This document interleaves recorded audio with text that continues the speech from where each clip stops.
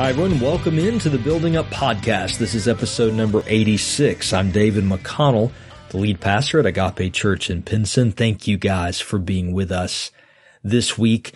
It was on my heart for today's episode of the podcast to share with those of you who are listening that God knows how to rescue you out of the trials that you're facing right now.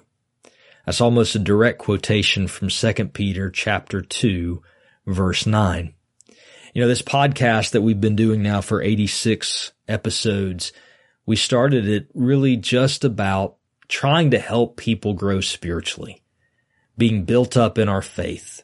So we take this podcast and sometimes we answer questions that get sent into us. We talk about topics around the Christian faith, and we look at verses and passages of the Bible. And our goal is to just equip and encourage those of you who are listening to keep going, grow in Christ, pursue Him, and be built up in your faith.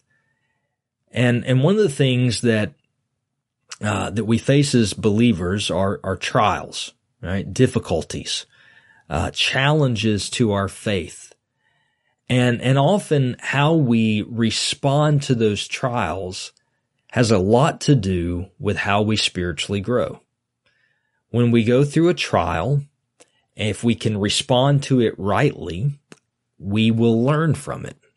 And we can grow in our faith, and we can grow in our understanding of Christ in the midst of that difficulty. That's really what a trial is. In the New Testament, the word trial literally means a testing or a putting to proof.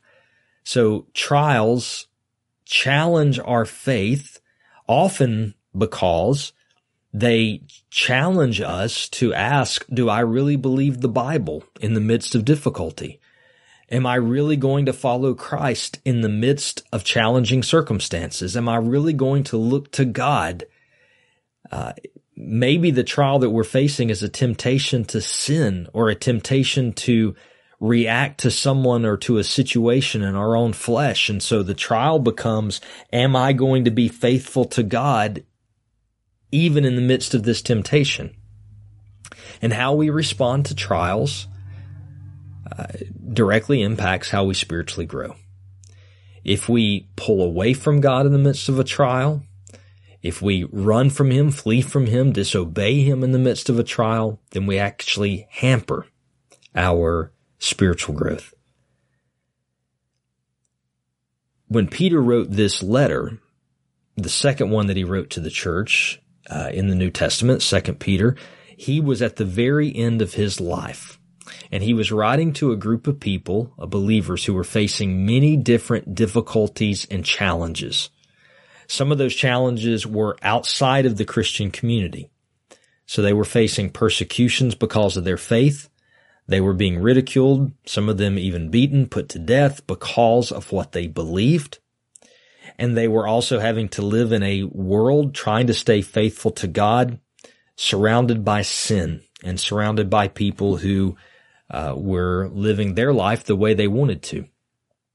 There was also challenges inside the Christian community. False teachers had entered the church, and they were leading many people astray to believe destructive things. And so the people that are receiving this letter from Peter, many of them were probably worn down. Many of them may have been considering leaving the faith. They were discouraged. They were perhaps angry. They were sad. They were dealing with a wide range of emotions. And so Peter is writing to them.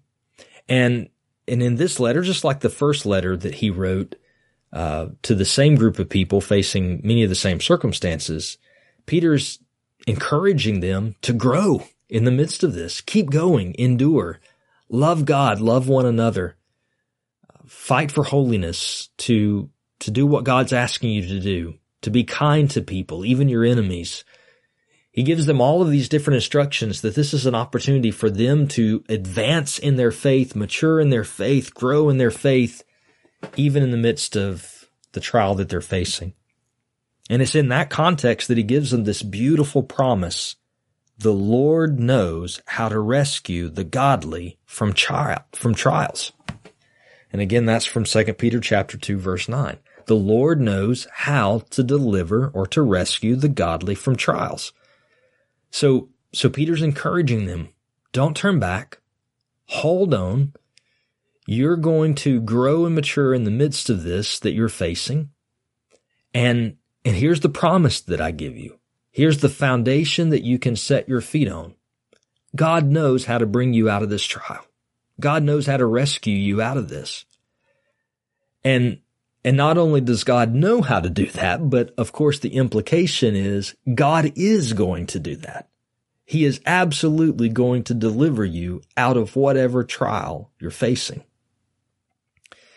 Now, the trials that you're going through right now, perhaps you would consider them a little minor. Maybe they just popped up today or this week or this month. Maybe they're kind of new.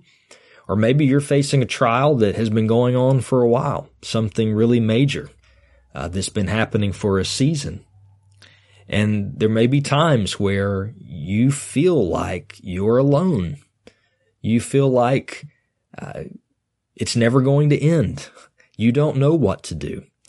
Maybe you're tempted to act or react because of that trial in a way that is not healthy, in a way that would be against God's word or God's kingdom. And you're really struggling with that. And I hope this general truth will bring you encouragement that God knows how to rescue godly people out of their trials. And by godly people, we mean those who have placed their faith in Jesus, those who have been saved because of faith in Christ. But I also want to go a step further. I don't want this just to be this general truth that you hear. I really want you to personalize it. When the Bible says that God knows how to deliver the godly out of trials, I believe it's encouraging us to believe that God knows exactly what's happening to you right now. And God knows the exact right way to bring you out of what's happening. In other words, God not only knows how to take care of you in the midst of this trial, and not only how to bring you out of it, but He knows the exact right path that He is planning to deliver you from that trial. And that one path that He has planned to bring you out of whatever you're facing right now, it is the best way out of the trial. If you try to forge your own way out, try to find your own way out apart from God, maybe you'll be successful, maybe you won't, but it won't be the best way out of the trial. When the Bible says God knows how to rescue you, the godly out of trials, it means He knows the exact right way to do it. The rescue that He has planned for you will bring Him glory and will do you a great good. And so I think this truth should do a couple things for us. One, it should fill us with hope that we are not enslaved to our circumstance or whatever we're facing right now. I don't know exactly how long the trial that you're in is going to keep going. I don't know how long it's going to be before you're going to see that rescue from God. But you can be filled with hope and understanding that rescue is coming. Deliverance is coming. Maybe it will come in a way that you expect. Maybe it will come in a way that you absolutely don't expect. But deliverance is coming. And the second thing that I hope this truth applied does for us is encourage us to stay close to God, to not turn from Him, to not look away, to not fall away, to not try to bring ourselves out of whatever we're facing in our own power, our own wisdom, our own ideals, but to look to God, to stay close to Him in prayer, to stay close to Him in Christian community, in worship, and in His Word. All of these things are tools that God has given us so that we can come into His presence. And if we just cling to Him and stay close to Him and we cry out to Him, God will hear us and He will rescue us. And He will rescue us at just the right time, in just the right way. And if you can believe that and hold on to that and be patient and wait on Him, not only will He deliver you out of your trial in the best possible way, but you will find that you are a far more mature Christian because of it. You will find that you have spiritually grown in your waiting and in your patience. And you will find that that maturity is going to bear much fruit in your life that will benefit many people. So trust in God, church. Trust in Him. Whatever you're facing right now today, trust that God knows how to bring you out of it. He knows how to deliver you. He cares about you, and He will rescue you in the best possible way for His glory and for your good. I hope this has been helpful. Hope this has been encouraging you today. Would love to hear from you. And so if you would, listen to the email address at the end of the podcast and the outro and send us an email, make a connection with us, whether it's just to tell us that you're listening or to ask a question, or even to give some feedback on today's episode. We would love to receive that from you. Until next time, church, much grace and peace to you and your family. Thank you for listening to the Building Up Podcast, a ministry of Agape Church in Pinson, Alabama. If you have a question about today's podcast or would like to suggest a topic for the future, please email us, buildingup@agapepinson.com. To subscribe to this podcast, simply search for Building Up from Agape Church in your favorite podcast app. So fierce, he looked straight into me and said, "Son, I've given you victory. I can hear the sound